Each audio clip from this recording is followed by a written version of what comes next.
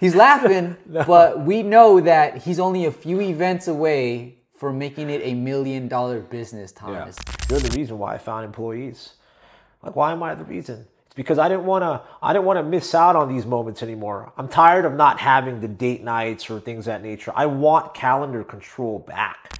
During that entire year, the first year in 2017 of your business launch, when did you start considering bringing in people to help you with your business? The thing here, Thomas, is a lot of people listening are having a hard time handing over the steering wheel and giving up control.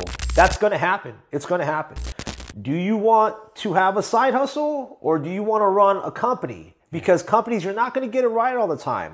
I've had events sometimes where you captured their grandma and then the next year, their grandma's not there anymore. And they're relying on your photo gallery to revisit those moments again. They know they cannot start the event unless they send me a setup photo of the entire photo booth setup. Okay. And they got to send us a quality photo of what it looks like. I'm a firm believer you have to pay the price at those quinceañeras, at those backyard parties, and eat shit for a little bit. You gotta feel it. So don't worry about corporate. Worry about the basics and the fundamentals of acquiring clients. When you do the event, that's the fun shit. That's cool. You're making it.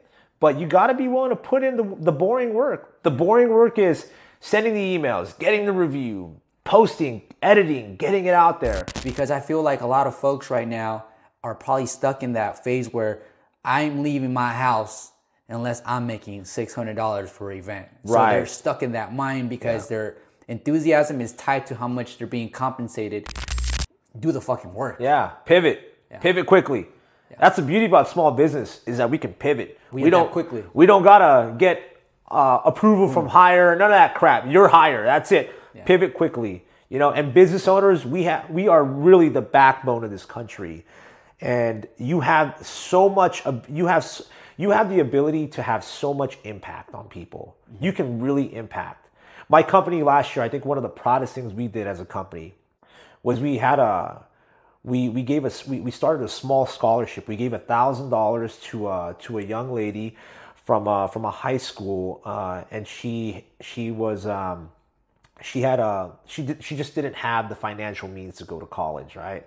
And it was really cool to see that we gave her $1,000 straight check. It wasn't to the school, wasn't to the institution. It was from Stay Golden Photo Booth, $1,000 to you, and that added on to more of the purpose and impact that I was able to give, because at one point in time I said, you know what, I'm fed up with this shit.